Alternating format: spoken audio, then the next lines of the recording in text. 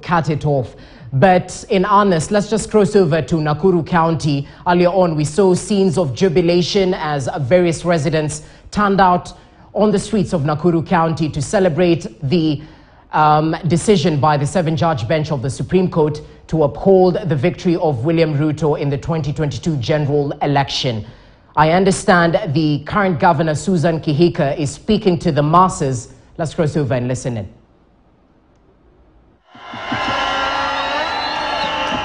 Nitafanya kazi like my life depends on it. Na hakuna kazi nitafanya hii Nakuru bila kukaa chini na nyinyi na kusikia maoni yenu. So kwa sababu tuko wengi, wacha nisimame hapo, niseme asante, niseme Mungu awabariki na niseme freedom is here. Nakuru freedom is here. Freedom is here. Asanteni. Sasa naona hata mimi ningependa kuomba kidogo. Nebuo, hoya hanini mahoya. Nebuo, najua kunataka kunyesha na tuna haraka, lakini mimi nimeona Mungu leo. Si ndio hiyo? Haya, tufunge macho kidogo.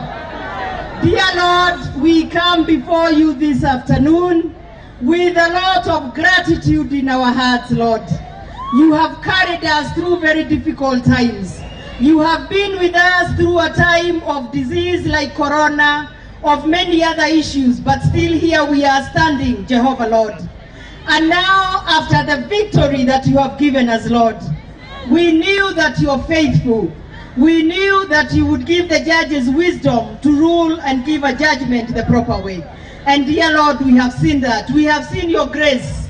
We have seen your mercy. We have seen your favor upon our lives.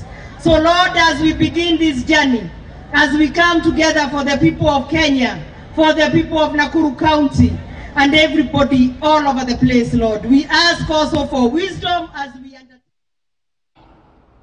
Well, there you have it. Susan Kihika, the governor of Nakuru County, just speaking to the masses in terms of assurance, even as they're quite